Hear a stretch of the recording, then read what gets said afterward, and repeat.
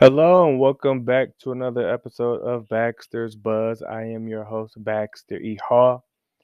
Welcome to my brain. Welcome to my frequency.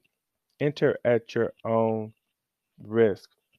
Now, again, as we approach the holidays, I just want to say thank you for all of your support. Please continue to share, comment, rate it on iTunes.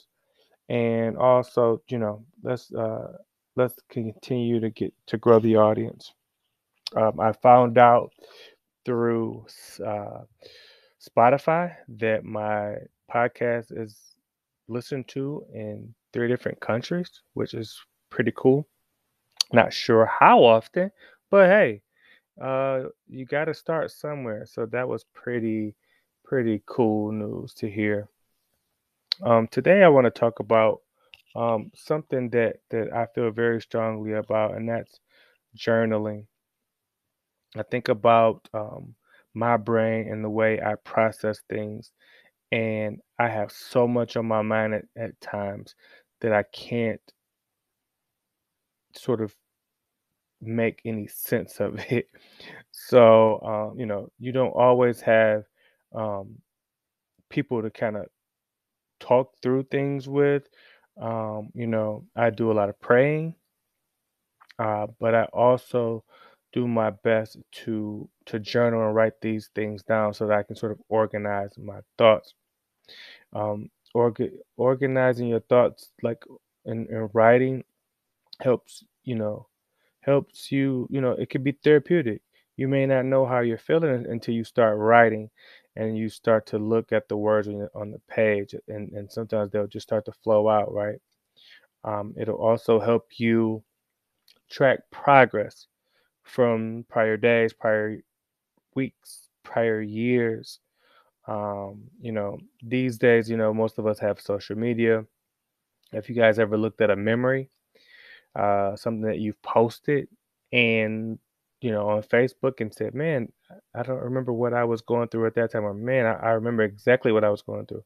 Thank God I'm not there anymore." I think that it's important to document your journey. It helps you today because it helps you organize those thoughts. It can be very therapeutic to help you kind of help articulate how you're feeling at the time. And it's always amazing to look back and see the progress that you've made. And another really cool thing is being able to document these feelings, these things that are going on, and maybe even sort of turn those into stories or a different creative projects in the future. I think about some of the random things that the kids do, and when I'm able to write them down, it's nice because as funny as it is today on a Thursday, that doesn't mean you're gonna remember tomorrow because they do kind of cool stuff every day, or something cool that happened to you at work or a cool conversation that you had.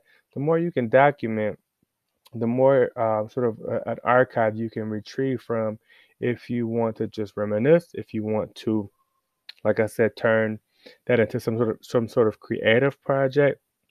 You have those things documented.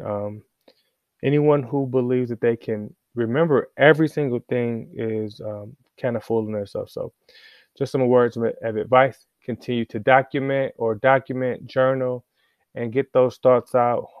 Pray, and sometimes that's not enough. And if you need to go and seek help and talk to a professional, don't hesitate to do that if that's the route that you believe that you need. So, wishing you all well, and until next time, peace.